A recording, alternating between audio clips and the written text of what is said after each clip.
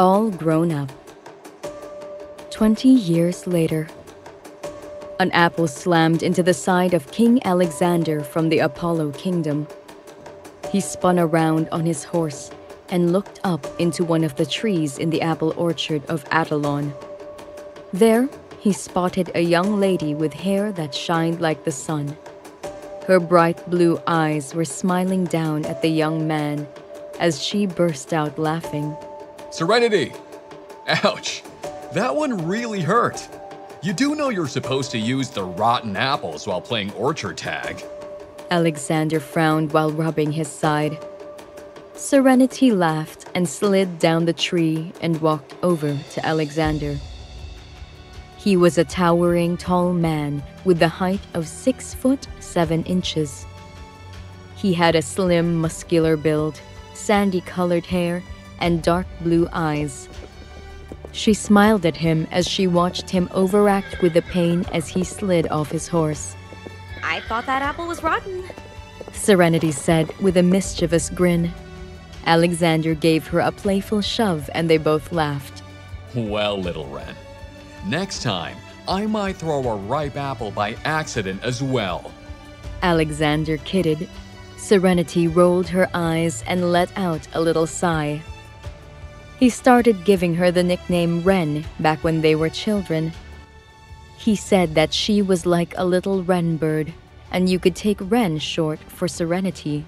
So it was a perfect nickname. She smiled up at her friend and said, You wouldn't dare. I'm surprised you let me climb that tree since heaven forbid I get a splinter. Alexander had always been protective of her from the time they were children. Their parents often met up for political talks, and with the hope of the two of them becoming something more than friends, dragged them along. It never did turn into anything more, at least not for Serenity. Alexander did voice his interest at one point in having a more intimate relationship, but she turned him down. She viewed him as her big, lovable brother who was her best friend, but nothing like a love interest. He graciously understood and has continued to be part of her life as her dearest friend. To him, her happiness is the most important thing in the whole world. He has a very selfless love for her and decided that no matter what, he would always be there to support her. He was only 3 years older than her, but acted like he was far more knowledgeable than she was. Perhaps it was so since he lost both of his parents a few years back when their boat sank. At the age of 18, he had to bear the burden of taking the throne and ruling his kingdom. While this may have matured him faster, he still remained a happy and fun guy. He made a name for the kingdom of Apollo early by creating a mighty military force. Truth be told, there was none like it. It was by far the greatest force between any two kingdoms. Luckily, Alexander didn't have an evil heart and used the force of his military to keep in check any who bore ill will. Alexander turned and smiled down at Serenity. Well, you little ankle biter. I didn't think you would climb the tree. I mean, it is going a little far for a simple game. Oof. Serenity elbowed him and shot him a look. She wasn't exactly short, coming in at 5 foot 5 inches. It's just that he was so tall. Quit picking on me, she pouted. Hey, who picked on who first? Remember the ripe apple? Alexander mused. Serenity shrugged, defeated. Yeah, you're right, we're even.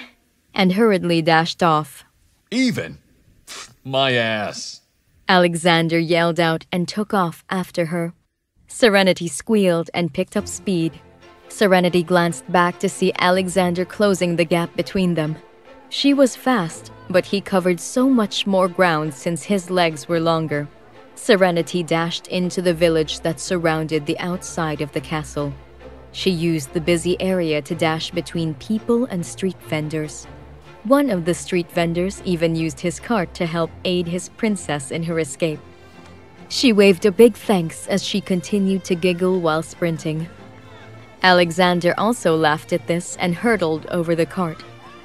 A small smile spread over his face, though, from the act of the villager. These people love their princess, he thought. It was true. Despite the prophecy that loomed around their princess, she was precious to them. She had a very loving and caring heart. She always made sure to take care of those who were weaker and were without. Those who met her loved her. Unfortunately, some of the other kingdoms were more cautious and have been actively worrying about the Crimson Princess since the blood moon 20 years ago.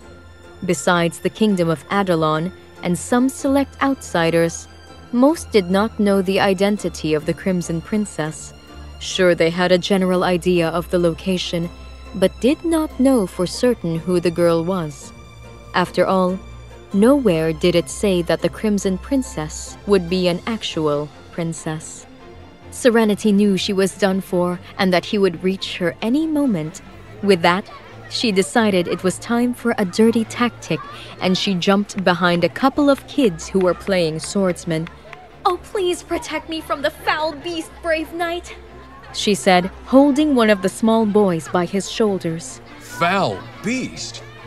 Are you calling me a foul beast? Alexander coughed out, acting insulted. The little boy laughed and raised his stick towards Alexander. "Go back to the depths of darkness from which you came! Let's get him!" He yelled as the boys all raised their sticks and took off towards Alexander. Serenity stuck her tongue out and laughed as Alexander took off running away from his pursuers.